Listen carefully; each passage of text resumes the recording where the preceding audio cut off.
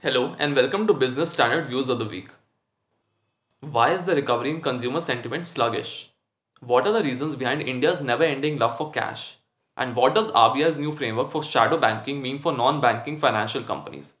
Subscribe to Business Standard and read this week's top opinion pieces to find out. We start this episode by looking at the Index of Consumer Sentiments for November 2021. Of all the fast frequency economic indicators, recovery in consumer sentiments from the pandemic induced economic shock has been the worst. It has been excruciatingly slow and uninspiring. In his latest column, Mahesh Vyas points out that while the index of consumer sentiments in November 2021 marked a 16.1% increase year on year, it was still 43% lower than the index in pre pandemic November 2019. Vyas writes that the consumer sentiments index is the most important. It reflects the well being of households, their perceived growth in income, their expectations of future income streams, and their propensity to spend beyond mere essentials. Poor expectations among households and the concomitant reluctance to spend is the biggest challenge to India's recovery from the pandemic induced restrictions that led to the great economic slowdown in 2020. From consumer sentiments, we move on to the never ending scourge of corruption in India. In several large markets in India's biggest metro cities, such as South Mumbai's Lohar Chaul or the nearby Mangaldas or Crawford markets, cash still reigns supreme.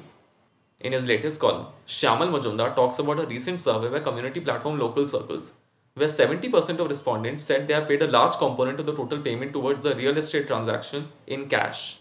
Even as digital payments are booming, cash is once again 14% of the broad money circulating in the economy, the same as before demonetization.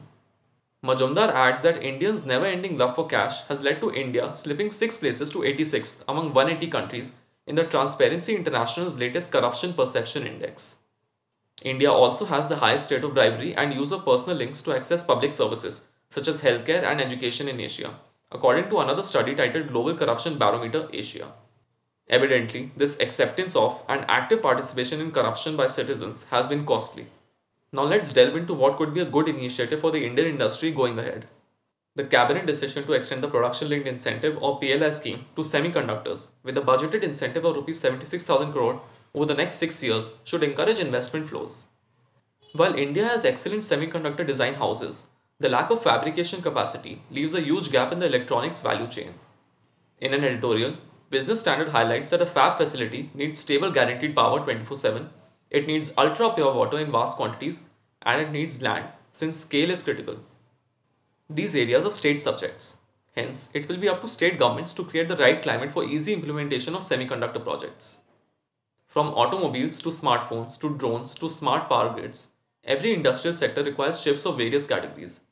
As we've seen during the ongoing global semiconductor chip shortage, domestic manufacturing capacity in this regard is crucial to help insulate India against future supply crunches. While the government is yet to build manufacturing capacity for semiconductors, the present regime has built a lot else. Narendra Modi's multifarious projects have imprinted themselves on the physical map of India, as perhaps no one has done since our first Prime Minister Jawaharlal Nehru. From refashioning government structures in the heart of New Delhi to the various structures of religious importance, such as the Ram Temple in Ayodhya, PM Modi has straddled the physical as well as cultural spheres. In his latest column, T.N. Menon compares Modi and Nehru's projects. Nehru laid the base for heavy industry, founded the space and atomic energy programs, and set up institutes of technology and new agricultural universities. The Modi government has committed vast sums to India's physical infrastructure, linking the Ken and Betwa rivers, new highways and expressways, a bullet train, high speed freight corridors, new airports, and major bridges for better connectivity in the northeast that include the country's longest rail cum road bridge and the longest bridge. Menon concludes that while both Nehru and Modi are modernizers of India, the latter is also a revivalist. Now on to some banking reforms. In the last week of November, when the RBI's new guidelines on the ownership and corporate structure of private sector banks quietly dropped its internal working group's recommendation to permit large corporate houses to promote banks, there was a collective sigh of relief.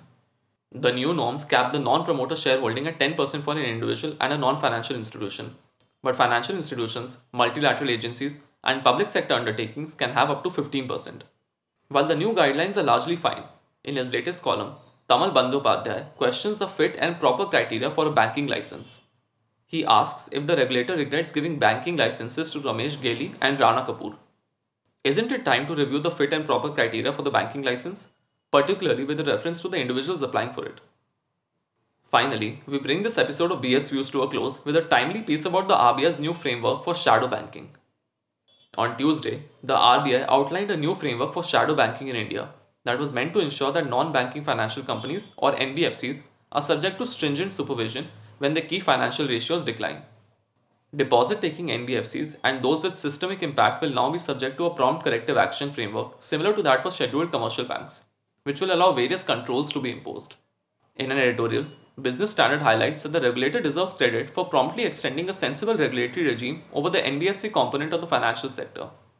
However, the editorial questions the timeline granted by the regulator for compliance with this new framework.